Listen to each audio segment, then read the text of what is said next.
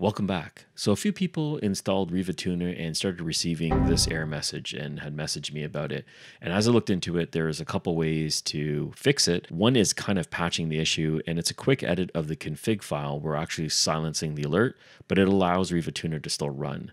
The second one is going to be grabbing the newest version. In some cases, it's going to be beta. It really depends on when you're looking at this video. And I'll be providing links so I can show you how to install it and get it up and running. So let's get started.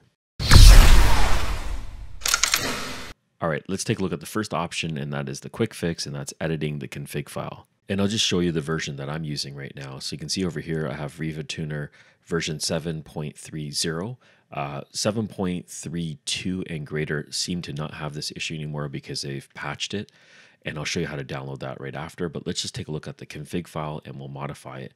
So we'll begin by clicking on the start button, and inside the search field, we're going to type in Notepad. And up at the top, we're going to right click on it and select Run as Administrator, say yes to the prompt. And here we go. So we have Notepad running as administrator. We're going to click on File and go to Open. Okay, and what we want to do is find the config file that we're going to be modifying. So we're going to go into here, Program Files x86. And then we're going to go down and look for Rivatuner Statistics Server. Next is Profile Templates. We're going to open this up, and then we're going to select the text documents and say all files so we can see all the config files in here. And we're looking for the configuration file, which is called config. We're going to select this and then click on open. And now we have the config file open. And what we're doing in here is we're just looking for silent. And you can see it has a 0, so that means it's off. So what we want to do is switch that 0 to a 1. By switching it to 1, we're activating this feature, and it's going to silence any alerts that we're going to get. Now we'll just click on File and go to Save, and we can close it.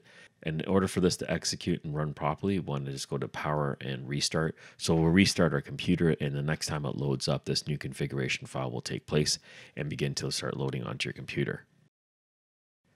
Next, what we'll do is look at the second option, and the second option is to download the newest beta version that's out right now.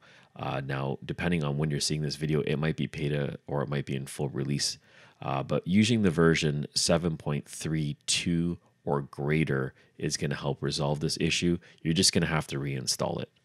So I just want to give credit from where I found this information, and it was on Reddit on the Windows 10 subreddit.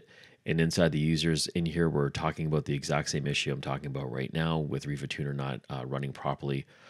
And it seems like a series of updates that ran on Windows is the reason why we're having this problem right now. And the best way to resolve this issue is just go to guru3d.com and download the newest beta version of Rivatuner Statistics Server. So the link is right here in the subreddit, but I also am going to put it in the link in the description below, a direct link so you can just automatically download it.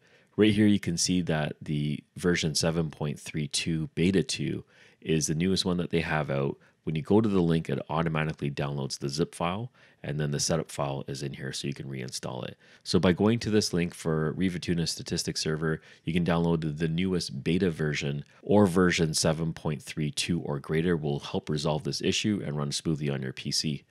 So I think this is going to help most users resolve this error message that they're getting. I hope you found it useful.